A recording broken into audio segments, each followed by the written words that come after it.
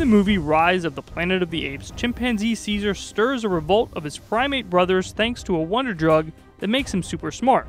An all-out ape coup ensues and, yeah, not good for us humans. So could something like this actually happen? Could we make animals smarter?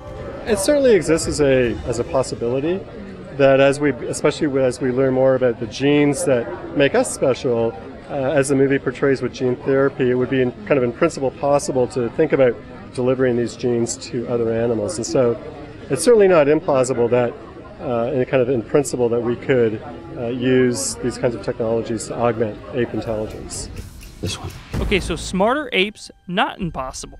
But what about us? Any chance we could find a magic pill that enhances our own intelligence?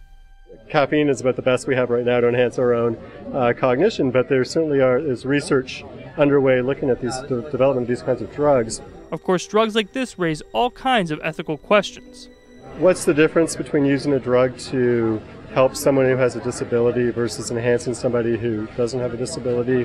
What's the potential for abuse? What are the potential for issues having to do with access? Would it be fair if only a certain segment of the population, let's say who could afford them, could have them? Would it make more social differences, not less?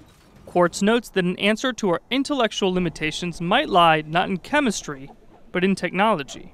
We have at the world of kind of limitless information. We put kind of pieces of our intelligence into the world in our technology, with computers, with books, with the internet even. So I think the big implication is that the limitations of our brain are being overcome by the use of our technology. Until the apes revolt. For Discovery News, I'm Jorge Ribas.